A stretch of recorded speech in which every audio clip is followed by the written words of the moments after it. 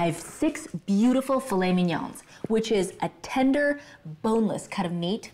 It's a little expensive though, but it's definitely worth it. You just can't get that tender meat, that melt in your mouth, buttery piece of meat.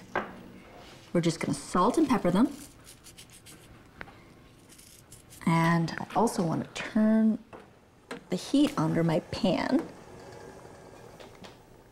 So salt and pepper both sides. Very important. Let's flip them. And the filet mignon is the end piece of a tenderloin. And it is just mouth-watering. It's definitely worth the little extra money. And we want to cut some butter because we're going to cook it in a little bit of butter, which is going to be so good. Just want to make sure that the butter has coated the bottom of the pan. And we're going to add our fillets. We'll make sure our pan is hot enough so that we get a nice sear, because it's only going to take about 3 minutes per side to get medium rare steaks. It's ready.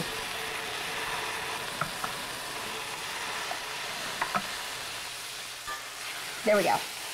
All right, while those cook, I'm gonna make the syrup.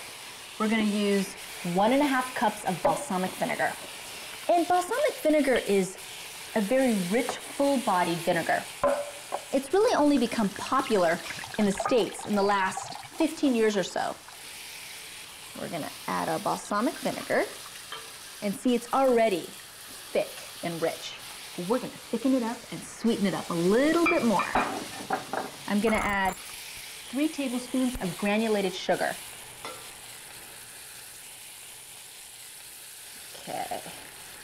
And this is gonna reduce, and it's gonna take about 18 minutes for this to reduce. And it'll be very syrupy and very sweet, so it's gonna be perfect on a filet. Oh, nice, beautiful brown crust on top.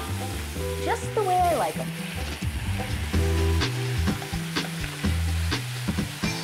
Okay. So we're ready to take them off, and we're gonna put them on this baking sheet.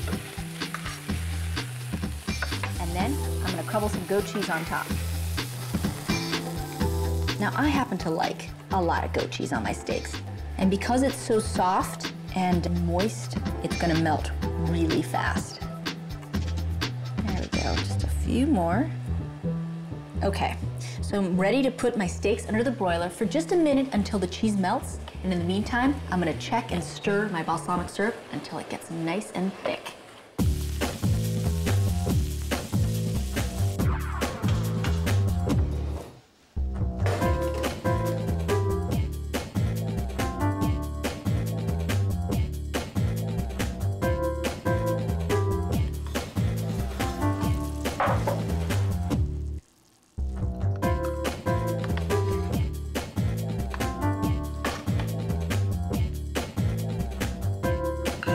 Now for the syrup. I've reduced it, and I'm just gonna drizzle a little bit over the steaks. See, look how good that looks. It's gonna be sweet and perfect.